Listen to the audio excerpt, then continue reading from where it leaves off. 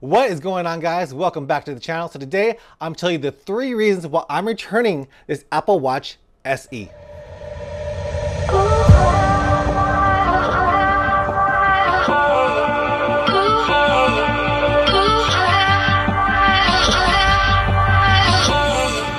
Alright guys, so I did get myself an Apple Watch SE. The reason that I got myself one was because I broke my Android phone. My Android phone said that it was IP68. I review a bunch of gear. I review watches that are IP68. I review earbuds that are IP68. Review a bunch of stuff. That means it is basically waterproof for like 30 to 45 minutes under like 3 meters of water. So my phone should have been able to withstand me bringing it into the pool in Las Vegas, but it didn't. It died. So what happened when I came back, my girlfriend Anna, she gave me her old iPhone 8. So I was like, this gives me a chance to try to get me an Apple Watch SE. I did buy my girlfriend an Apple Watch 6 last year, and I was like, you know what? It looks so good in her watch. The GPS data is super accurate. Everything's working well for her. She loves it. I want to see for myself what this watch will do. And Apple Watches, if you guys don't know, I'm sure you guys don't live under a rock, Apple Watches are the smartwatches of all smartwatches. This is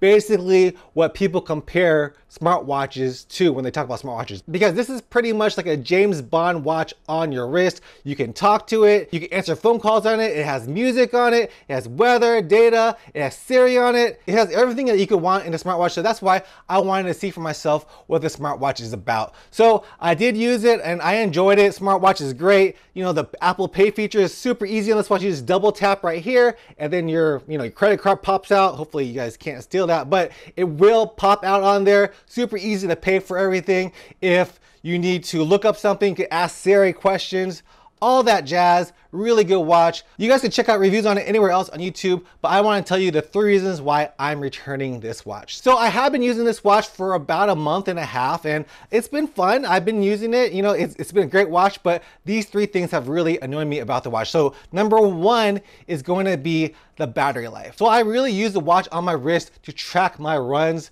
So I use a lot of GPS watches over here. You guys can see I reviewed a ton of them, and those usually last, some of them, the shorter end will last you about 7 days until you have to put it back on the battery charger. But for this Apple Watch, you have to charge it every day. It may be able to last, a day and a half, but after that, you have to charge it. So basically, if you want to use this watch every day, you have to charge it every night. So that takes away the sleep tracking really, and you will have to bring that cord with you everywhere you go, because if you're on vacation, you will need to charge this every day. So that's one of the big reasons that I did not like this Apple Watch 6. And while that's not a big deal breaker, I don't mind charging every day. The next 2 are the real reasons why I decided to return the Apple Watch SE. So the SE version, if you guys can see right there, it's not always on. In order for you to turn on the display, you'll have to raise to wake. So there's this raise to wake function right here. And it works pretty good. I have to say it does work really good. But out on the run, when I'm trying to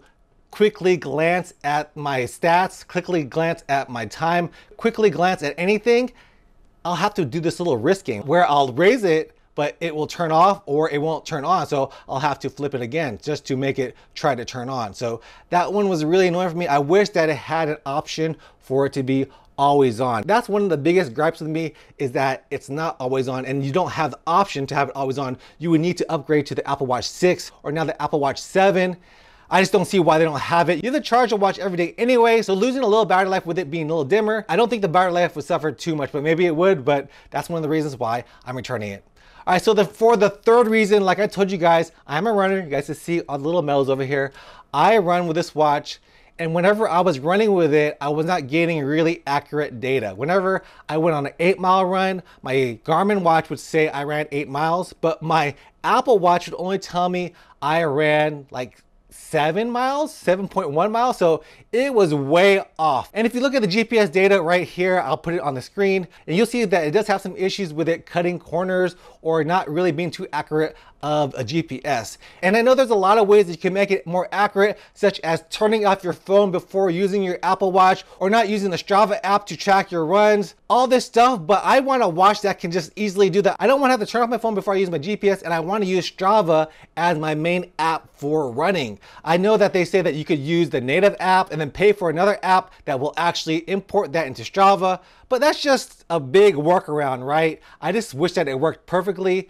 For my girlfriend, Anna, her Apple Watch 6 works perfectly with Strava. Her GPS data is all accurate. It doesn't really cut corners. So her Apple Watch 6 is something that I'm really jealous of. I think that if a watch has fitness tracking, you shouldn't have to do all these little workarounds in order for it to work correctly. So that's the last main reason why I'm returning the Apple Watch SE. All right, guys, so those are my main 3 reasons for returning the Apple Watch SE.